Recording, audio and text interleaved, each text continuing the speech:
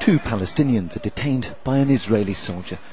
His light armoured vehicle was deep in occupied territory and had been hit by stones.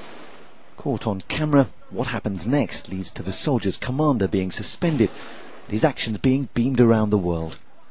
The two men are positioned between the vehicle and the stone throwers as a shield, a human shield. You can't use them as human shields. This is a war crime. You know that, right? As a human shield. They're standing in front of your Jeep. That's not a human shield? No. How is that not? You're using them to protect you from stones. We ask them to speak with their friends to stop through right now. And why are they standing right here? This is illegal, you know this. The Israeli army said the commander was suspended from operational duty and an investigation is underway. Palestinians said what the soldiers did is commonplace. Stuart McDill, Reuters.